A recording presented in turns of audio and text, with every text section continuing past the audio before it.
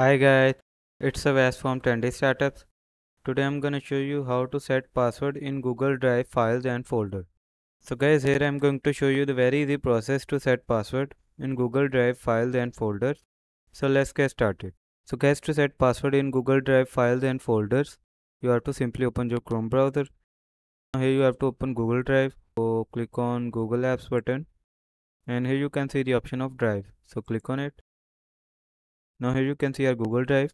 So here you can see the option of new. So click on new. Now in this option you have to click on Google Forms. Guys, here you can see this page. So first type the name of this folder.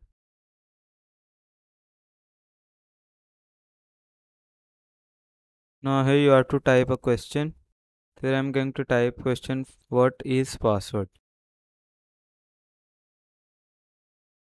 Here you can see the option of require. So you have to turn on this. Now here you can see the option of multi-choice. So from here you have to select short answer. After that you can see three dots. So click on three dots and here you have to click on response validation. From here you have to select text and type the password here.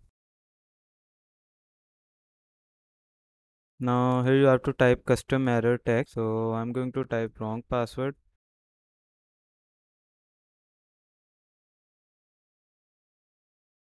Now after that you can see the option of settings. Click on settings.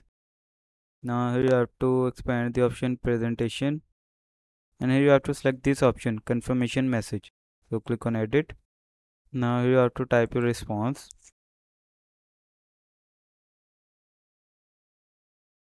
Now after that you have to paste the link of that folder which you want to hide.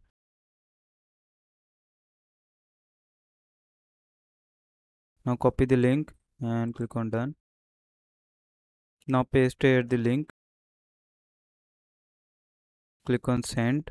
Now enter here the email address of receiver. Here I'm going to enter a demo email address and click on send. Again go back to questions.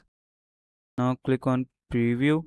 So guys, here you can see I'm going to enter a wrong password and click on submit. So you can see wrong password, try again.